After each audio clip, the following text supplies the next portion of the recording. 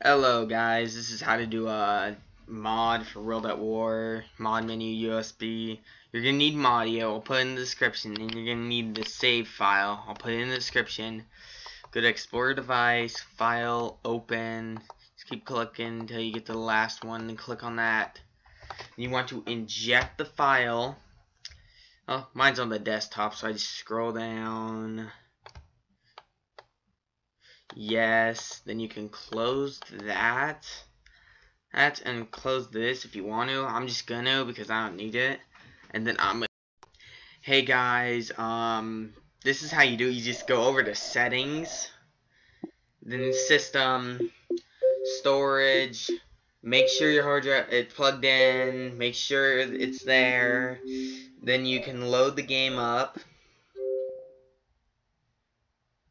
Just give it a minute. It's going to take a little bit. Oh yeah, it's loading.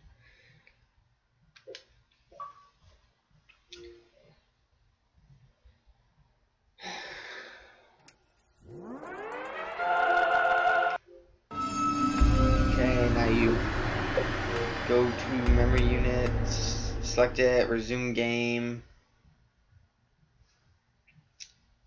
And then it should do this, and then it should say Elite X Modder or XV 2.5. If it does not, then you're doing something's wrong. You can do it solo, any map, Xbox Live, but you have to be host to do this stuff. And pretty much, if you're host, you'll figure out how to do the mods. So just watch the rest of the video.